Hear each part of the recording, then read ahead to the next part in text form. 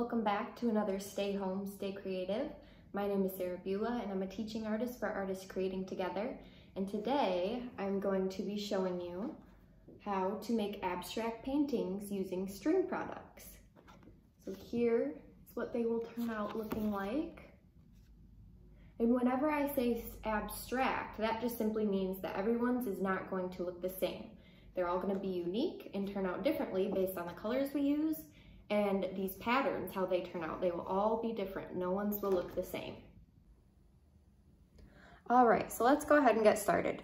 First, we're going to want to prep our workstation. So as you can see, I have some newspaper down because I will warn you this project can get a little messy.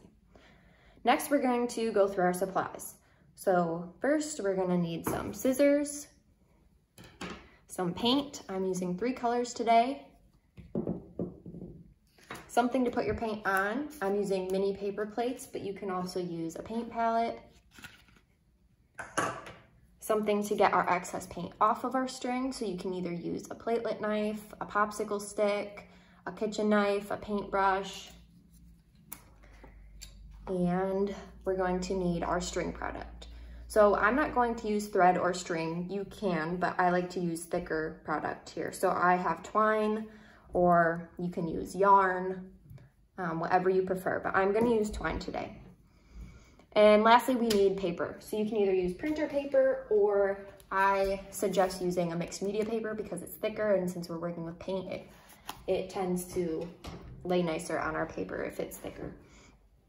So once you have your piece of paper, we're gonna want to fold it. So we're going to be folding it hamburger style. So if you see the long sides of your paper and the short sides of your paper, we're going to want to connect the short sides and then crease. So now that our paper is folded in half, that leads us to our next thing we'll need, which is either an old magazine or an old book. And I say old because it could get paint on it. So you don't want a new book. I don't care about this book, so it's okay if I get paint on it. And we're gonna go ahead and open our magazine or book and put our creased paper in it. And I already have an abstract painting going, so I'm gonna go ahead and lay this one down and just keep working off of it. So as you can see, I have my 3 colors, and since I have 3 colors, I'm gonna want 3 strings. I suggest making it long enough so that you can coil the string, because once we have paint on it, that's how we are going to make our abstract print, is by laying the string down and then pulling it out once it's closed in our magazine or book. So your string shouldn't be too long or too short. You want like a medium piece, and I have some prepped here so that you can see. We're gonna be getting nice and messy, covering our string with our paint. Let's see, what color do I wanna use? I think that I'm going to do red. So as you can see here, I've layered. This one I already started, but you can use as many colors as you want, and you can layer. So you can put colors on top of each other. Right now I'm gonna use red. So my string is in my paint, and I'm just gonna move it around. I prefer using a paintbrush, but a popsicle stick works just fine. And then I'm gonna kind of lay my string down and just pull off any excess paint. And it can get really messy, and that's okay. That's why we prepped our space. Okay, I'm gonna set my paint aside, and it is time to lay my string down. So I think I'm gonna kind of go right in the middle. And I'm gonna twist it and turn it to whatever pattern I want. And I'm going to leave the excess string out to the side. You can either pull from this way. If you pull from this way, your print is going to be smudged downward, kind of like these two, but I want it to be this way. So I'm gonna leave my string out to the side here. And then we are going to close our book or magazine with our print in it. Put it over here. Now, before I pull the string out, I want to show you 2 techniques we can use. As you can see here in my demo, we have some spots like this where there's thicker paint, or like here where there's these thicker spots.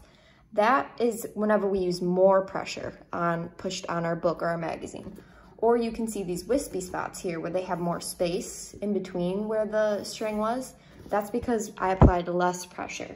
So whatever technique you want to use, that's perfectly fine. And then we are going to apply our pressure and pull our string out.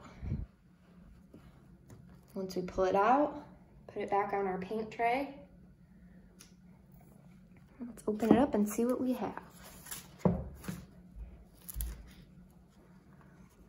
There we go. So as you can see, since my string was laid out this way, that's what way my print went. If I would have laid it this way, it would have gone downwards like these prints. So you can play around with it, use whatever colors you want, techniques you want. I've been layering a lot, but you can do less layering so that they're more spaced out, or medium amount of layering, putting colors over each other. And you can use whatever colors you want, and feel free to get creative. You can move your paper around whenever your string's in there.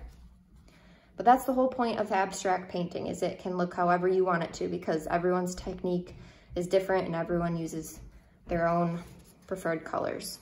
So have fun with it, be creative, use whatever colors you want, and play around with your string technique. Thanks for joining me for another Stay Home, Stay Creative. I hope you enjoyed abstract string painting. Thank you.